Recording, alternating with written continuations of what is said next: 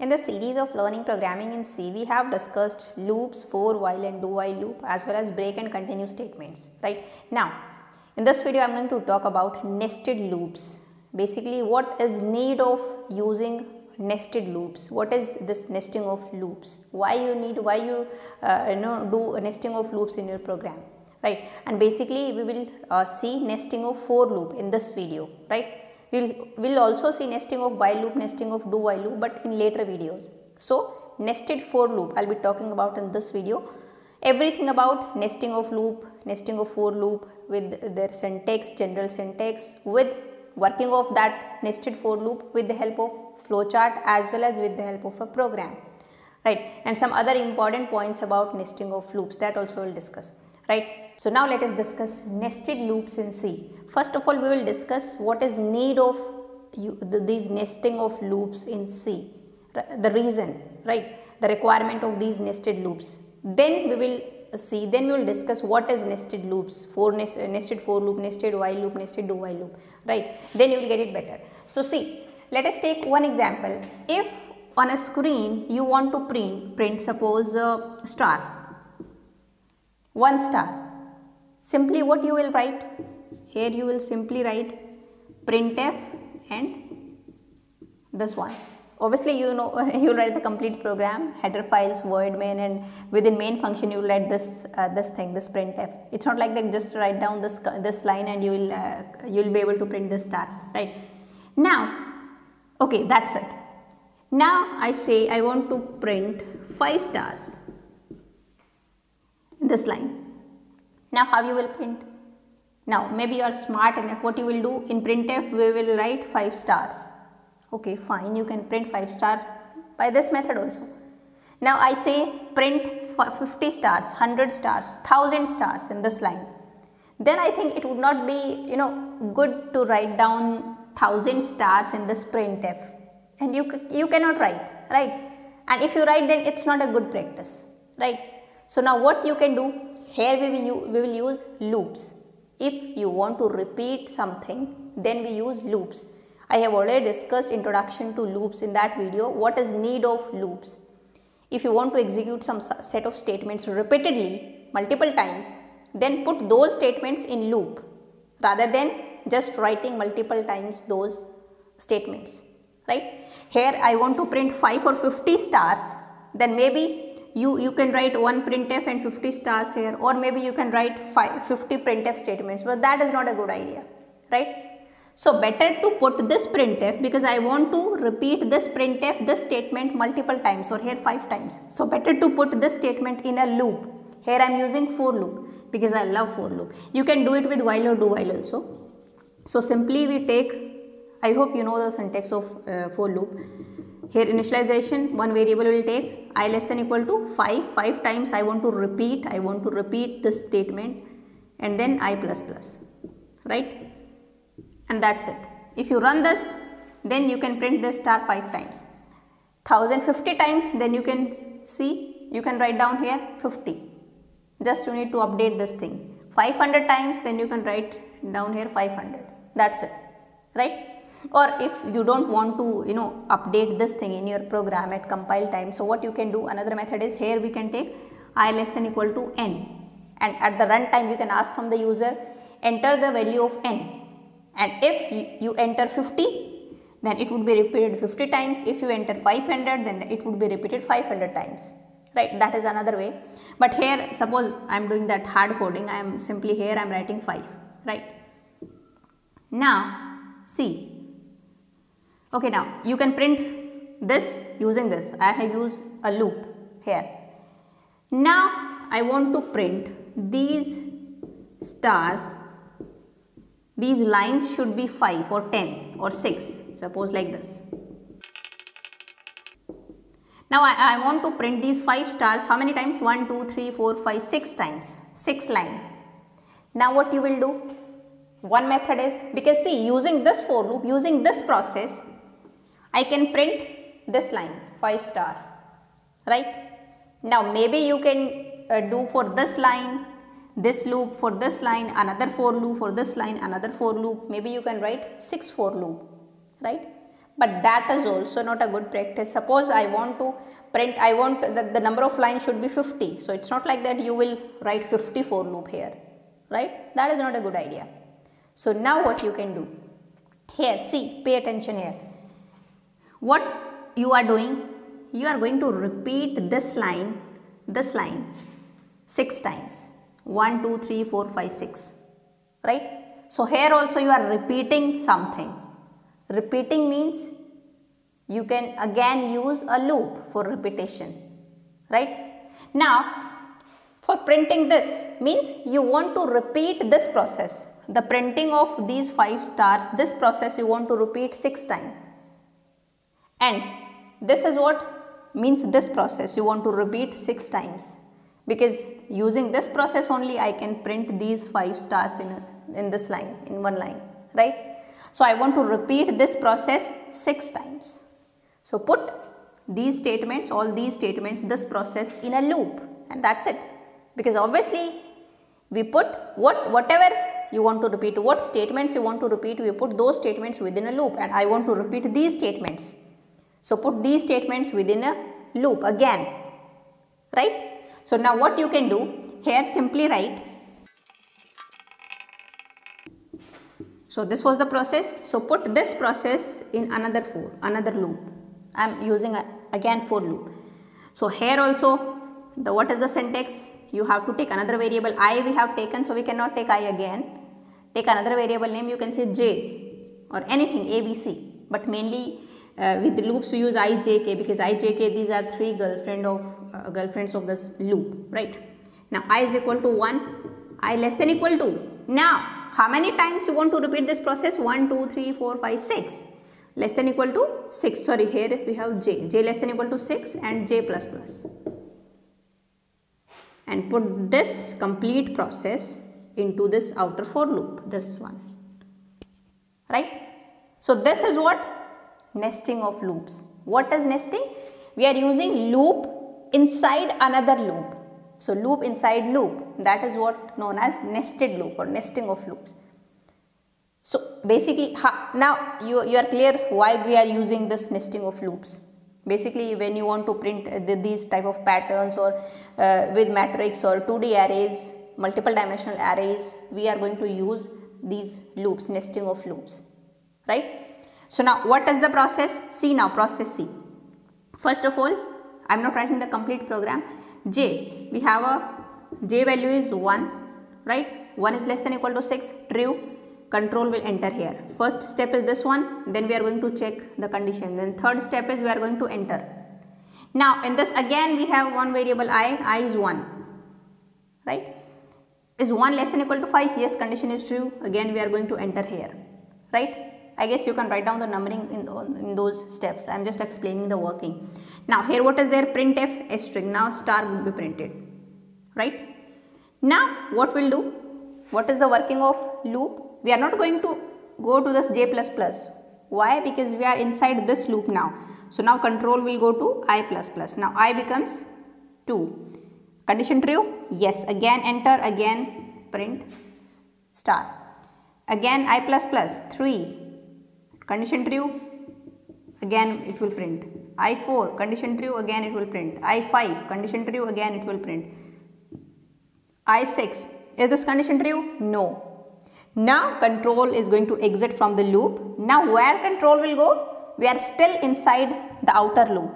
So now control will go to here, J++.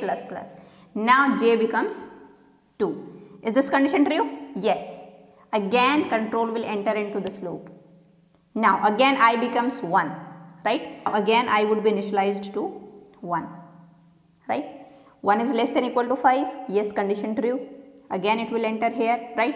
And it will print, see, it will print star here only, but I want to print this in separate line. So what you can do? Here, after this, this for loop, inner for loop, here you can just write down printf. For a new line we write /n. And after that's it. Now once control will exit from this I++, after printing this 5 star, control will go to this line, the statement which is written immediately after this for loop, that is /n. /n means cursor will come here, right? Now j plus plus, right? Now j becomes 2, again condition true, I becomes 1, again this process would be repeated, right? Now again this would be printed here, the second line, right? After exiting this, again slash n, now control will come here in the third line. Now j plus plus, now j becomes 3, then 4, then 5, then 6, 6 is also true. So 6 times when I becomes 1, sorry, the j becomes 1, then this line would be printed, then j becomes 2, then j is 3, 4, 5 and j is 6, right?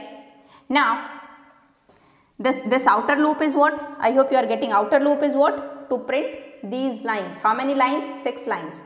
But actually you are printing this star within this inner loop. Now how many times you have to print star within this line? 5 times. So that is why that will do, the inner loop will do the printing of the star. If you want to print the star 10 times, so here 10 times, then you have to update here I less than equal to 10. If you want to print these stars in a line 50 times, then here 50. But here suppose you want to print the number of lines should be 10, then in which loop you are going to update? In outer loop, because these lines, number of lines are taken care by this outer loop, and actual printing would be done with this inner loop. Now I hope you got it, right? Now see, if j is 1, then how many times then this inner loop would be executed? 5 times. J is 2, again it would be executed 5 times, right? J is 1, 1, 2, 3, 4, 5, 5 times. J is 2, 1, 2, 3, 4, 4, 5. Inner loop would be again 5 times. So now outer loop would be executed here 6 times and inner loop would be executed how many times? 6 into 5, that is 30 times, right? I hope you now got the working of this nesting of loops, right? Now see the flow chart of this working of this loop. We will see many programs, printing the pattern program, we will see using that IDE also. Now what is the working? Here you can say, here you can write start also. This is what? This is outer loop, right? And this is what? Inner loop, or you can say this is external loop, this is what? Inner loop, right? Or general syntax if you write, let me write down first of all the general syntax. For here I think you can write initialization, condition and then that increment or decrement or update or modify. This upper arrow means increment or down arrow means decrement. I hope you can write down it. You should write down it proper. I am just writing down small forms because I don't have space. Now it's not like that directly you have to write down another loop here. It depends on your requirement, right? Here you can write down some set of statements also, right? Maybe some printf statements or if else block, anything you can write down, and after that you can write down for loop. That is also nesting of loops. It is not compulsory after within this loop just directly you have to start another for loop. No, before this for loop you can write down some block of statements, then you can write down this for loop, right?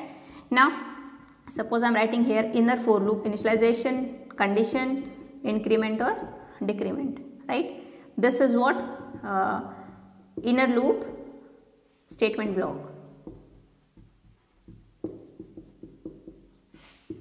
right? And here suppose after this I am writing some statements that I am calling outer loop statement block, and that's it. This is what general syntax of nesting of for loop. Now what is the flowchart of this thing? See, this is what first of all we are going to check outer loop condition. If outer loop condition is not true, then we are not going to enter into this loop and this loop will never get executed, right?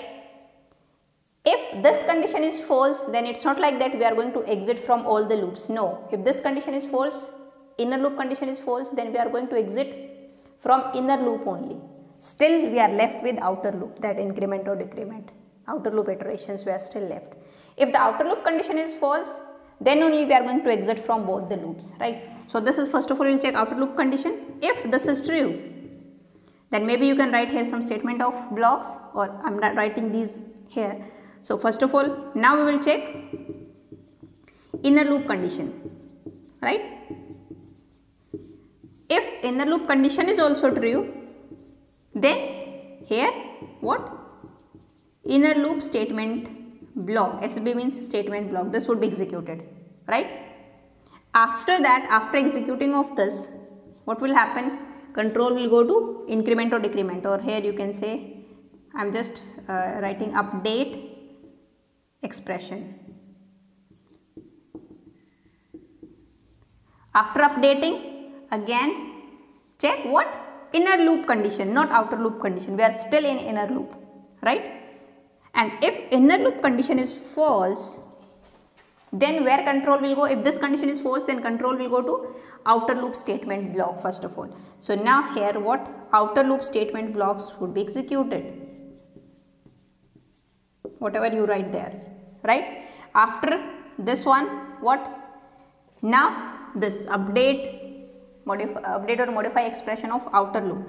So here update expression of outer loop. Here you can write update expression of inner loop, right? After updation, now what will happen? Now it is going to check the outer loop condition again. If this condition is true, again this process would be followed. If outer loop condition is false, if this is false, then we are going to exit from both the loops. Here suppose after this I am writing, after these loops I am writing statement ABC. So now control will go to here, to the statement ABC or statement X or AND you can write here. So this is what I guess you got the working of this loop with the help of flowchart. I guess you can draw this flowchart now, right? Now see, some more important points about nesting of loop is what? Nesting can be up to many levels. 4, within this another 4, within this 4, one more 4, one more 4, 4, 4, 4. You can do nesting up to multiple levels, many levels as per your requirement. Second point is, it's not like that you can do nesting of same loops. No, you can do nesting of different loops also. Like if you are writing here 4, within this 4 I can write while loop. Within again this while loop I can write do while loop, right?